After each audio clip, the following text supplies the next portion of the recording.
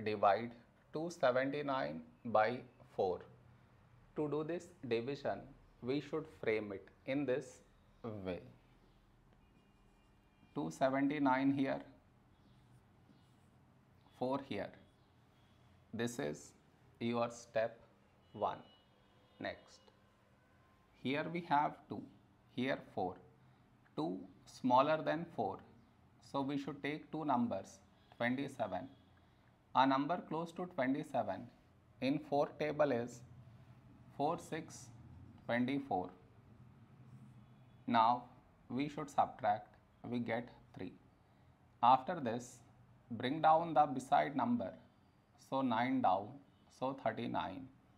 A number close to 39 in 4 table is 4 9s 36.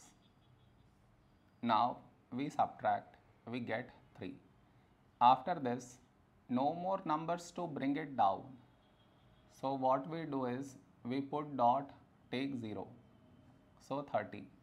A number close to 30 in 4 table is 4 7s 28.